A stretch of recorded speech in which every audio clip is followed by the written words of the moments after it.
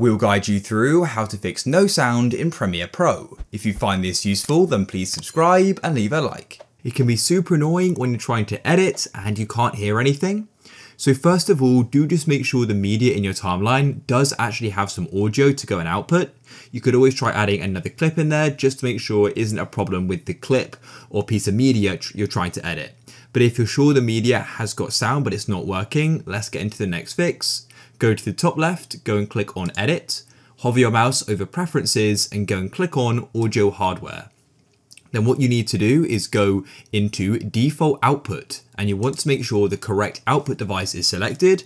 For example, if I selected this USB PNP sound device, I wouldn't hear anything as that's an audio output through my microphone. So I need to make sure I'm using my speakers. If you can hear anything, if you still can't, then what you need to do is come to the bottom of your computer and click on Search and type in Volume Mixer, just like so, and go and open it up.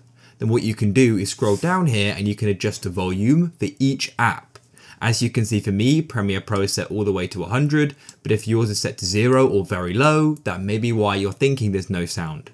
So try increasing that, then come back to Premiere Pro, and hopefully now you can go and hear something. I hope this guide solved your problem.